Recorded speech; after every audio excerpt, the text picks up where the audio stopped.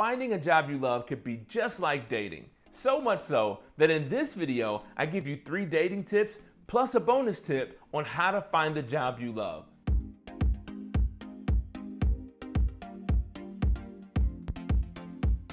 What's up, job seekers? This is Tony R. Sanders, and you are watching The Happy Meter. This channel was all about helping job seekers find and do the work that they love. And in this week's video, we get a chance to talk about dating tips. That's right, dating tips that could actually help you in your career, help you find and do the work that you love. Where else can you get that on the internet? It's like a mashup of 2 things. It's like peanut butter over here and jelly over here, and you just bring them together. So I don't want to waste your time. We're going to jump right into the advice. Here's tip number 1. Number 1, you have to know what you want from a relationship. Life is all about relationships, right? We have a mother-daughter relationship. We have a father-son relationship. We have brother and sister relationships. We have friends. We have coworkers. But when we look at this special relationship, whether it's between you and a partner or between you and your new job, that relationship is special. And so we have to think, what do we want from this relationship specifically? Once we have that defined and have that clear, it's much easier to go into that first date or that job interview and ask the right questions, come in with the right mindset, because we have the right understanding of what we need from the relationship. So that's tip number 1.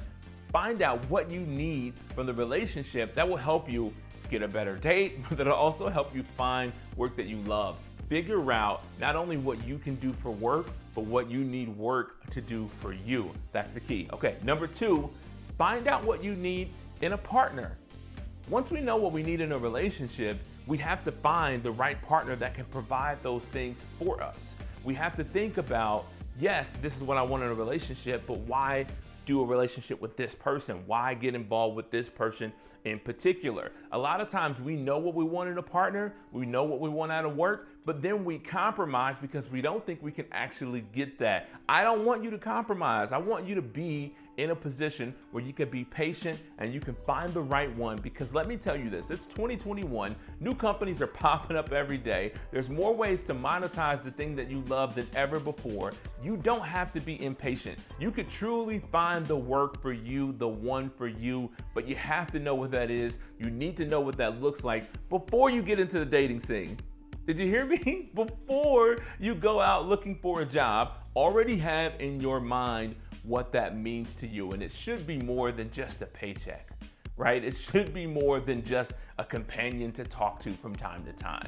You want to do life with someone in a relationship, right? And so at work, we spend most of our lives at work. We need to have that same mindset. We're looking for a job that we can do life with, that we can grow together with, that we can be successful with, that we could coexist in a happy and fun world. So those are the top 2 tips. If you're liking this video so far, make sure you drop a comment and let me know your dating advice that helps with careers. Maybe I didn't cover it in this video. Maybe we'll do a part 2, part 3. You guys let me know if you'd like to hear more tips. We could definitely do that. But let's move on to tip number 3. Okay, tip number 3, here's the key.